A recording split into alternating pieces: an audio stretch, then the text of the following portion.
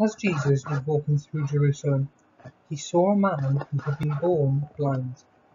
He had been blind his whole life. He'd never seen anything or anyone. Jesus' disciples asked him, "Jesus, is this man blind because he did something wrong? Or because maybe his parents or his family did something wrong? Is that why he deserves to be blind?"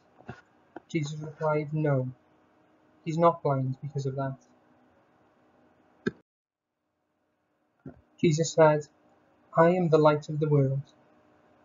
Then he spat on the ground and made some mud with his spit.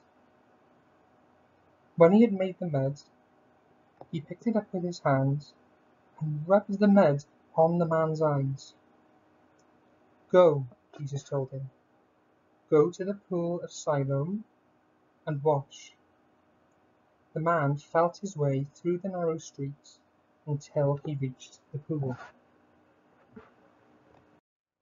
The man was helped to the water, and then he picked up the water with his hands, rubbed it on his eyes, and washed away the mud. And to his amazement, for the first time in his life, he could see. His blindness has been healed. The man's neighbours and friends saw him. "Isn't this the man who used to sit and beg?" People doubted. They didn't believe what they were seeing. They said, "No, he only looks like him." "It's me," the man said, and he explained all that had happened. "Where is this person who healed you?" his friends asked. The man wasn't sure. The man's friends and neighbours took him to the Pharisees, the religious group, and they asked him what had happened. "He put mud on my eyes," the man said, "and when I washed it off, I could see for the first time ever." The Pharisees realized that this had all taken place on what they called the Sabbath day, which was a day of rest.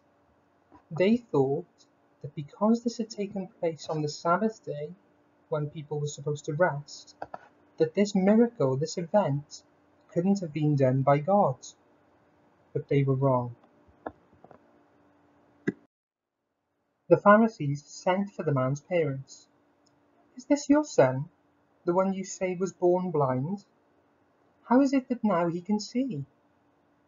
"He is our son," the parents answered, "and we know he was born blind. He's been blind all his life. But we've got no idea how he can see now. Why don't you ask him?" The Pharisees turned to the man again. "Tell us the truth," they ordered. "How did this happen? We know that God can't have done this. How did this person open your eyes?"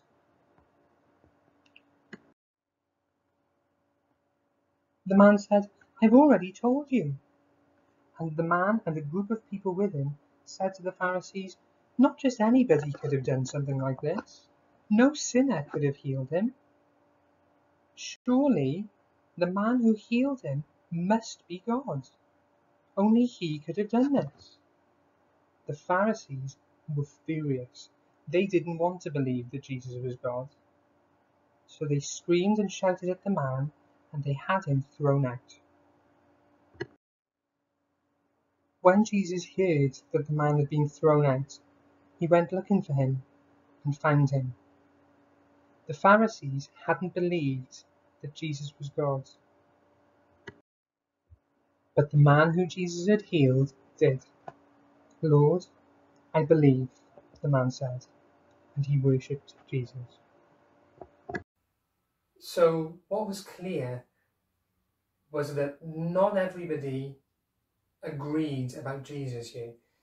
When the Pharisees began investigating the moment when Jesus healed this man, the people were divided into two groups. Not all of them were of the same opinion about what had happened and about what Jesus had done. The two groups of people could be described like this. The one group of people understood who Jesus was and understood what that meant.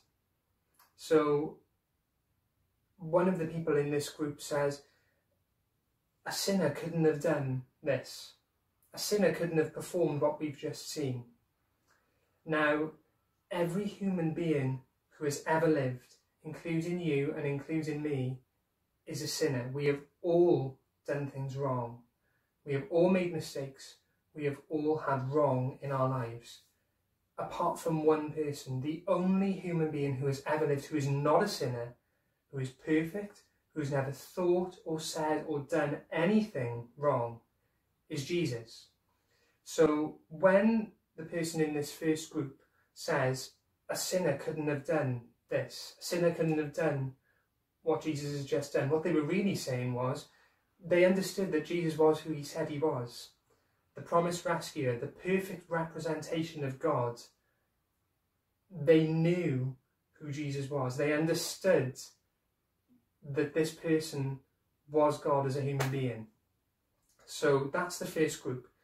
The group of people who, when they said, well, a sinner couldn't have done this, a sinner couldn't have performed this act right before us, that group of people realises who Jesus is and what that means. The second group of people don't. The second group of people haven't grasped who Jesus is and haven't grasped what that means for them. So the big question is, which of those two groups are you and I in?